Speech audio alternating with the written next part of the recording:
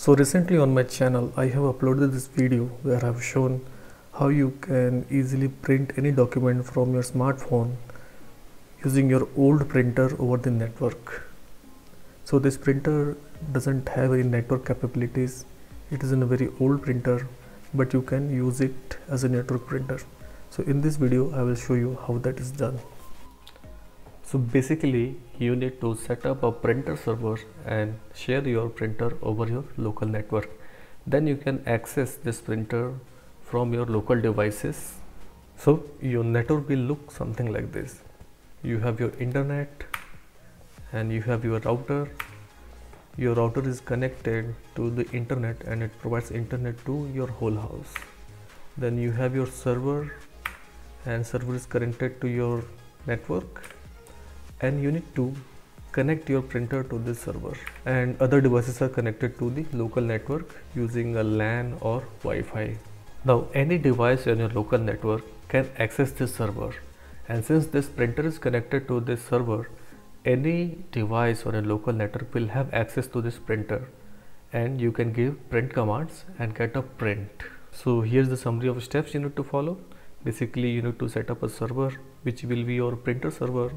You need to connect this printer to your server and do the setup there, and lastly you need to share this printer over your local network. So in this video I will show you the overview of all these steps. Will not go in much detail because then video will become a very technical video and it will be a very huge one.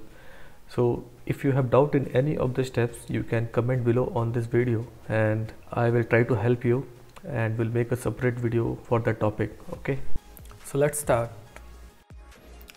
So to create a server, you can use any old PC lying in your house, a laptop or a desktop. In my case, you can see I have used this old laptop to create this server.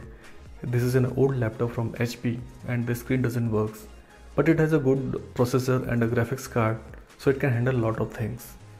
It can not only serve as a printer server, but you can do a lot of things. For example, in my case, I have use this laptop to create a NAS. NAS is network attached storage. You can see here I have a 2 terabyte hard disk connected to this laptop, and I have shared this 2 terabyte of space on my local network, and I can access that space from any of the device. So it's basically creating your own cloud. Other than that, I have also set up the server as a network wide ad blocker or tracking blocker. So there is a service called Pi-hole, and with the help of that Pi-hole you can block all the ads on your local network. Long story short, you can do a lot of things. In this video we are going to talk only about how to share the printer, and if you want to know more about other services or other things you can do with the old laptop, then please comment. I will make a separate video for it. So this is the printer. This is an old printer you have already seen in the shot. So this printer is connected to this laptop, and I have done the setup to share this printer over the network. Now coming to the software side, you will need a server operating system. In my case, I am using a Ubuntu server. Ubuntu is a very popular Linux distribution and it is very beginner friendly, and you can find a lot of tutorials and support around it. In this video, I will not show you how to install Ubuntu. I am assuming you already know this step and you can install operating system on your own. Else you can search for any video tutorials online and do this step. Next you will need a CUPS printer server. CUPS stands for Common Unix Printing System. This is the main piece of software that will manage the printer on our server, and we will be able to share our printer across the network. The next piece of software that we need is a Samba server. Samba server is a service which provides file sharing and printer sharing service on our server. We only need to install this service. We need not to do any configuration. Basically the CUPS will manage all the configuration required to share our printing service. So to install the CUPS server, you can follow the steps given on this website. This is very easy to follow guide. Basically you need to do the basic update and then install the CUPS. You need to restart the service and you need to enable the service so that when you restart the server, the CUPS server starts automatically.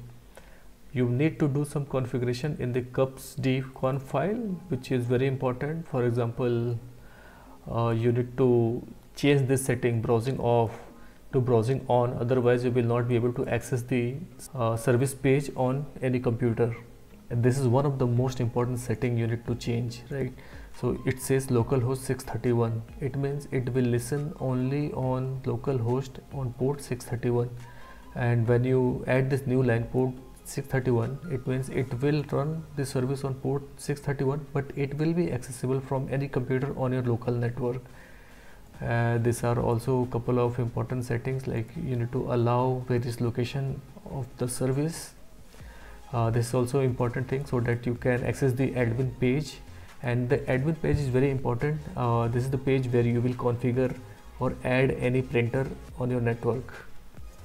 Okay, once you configure everything in the conf file, then you need to restart the service, and once service is restarted, you are all set.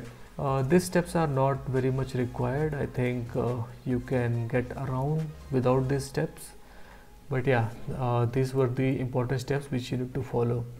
I will attach this link in the description so you can follow along. Similarly, you can install Samba service on your server. It's basically a one-line command, sudo apt install Samba, and you are done. Let's see the services in the action. I will use this Windows terminal to log into my server. You can use any SSH tool. So the command is SSH your username @ the IP address of your server, and you can run the simple command sudo systemctl status cups, and it will ask for the password. Just enter your password, and you can see the cup service is running. Okay, similarly you can check the status for your Samba server. Basically Samba server runs under name of smdb Samba daemon. Okay, so both services are running, and I can access this service on my browser. So it is running on port 631, so I will just keep 631, and I want to access the admin page. Continue this side. So this is the admin page for cup service, and here you can manage all the printers.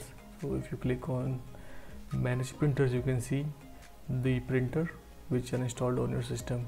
Okay, so it will show the status. It is idle right now in my case. So if you want to configure a new printer, you need to click here, add printer, and this will say you need access to access the admin page, and it will redirect you to the same page. Again you need to click the add printer, and it will ask for username and password. So you can just enter your username and password,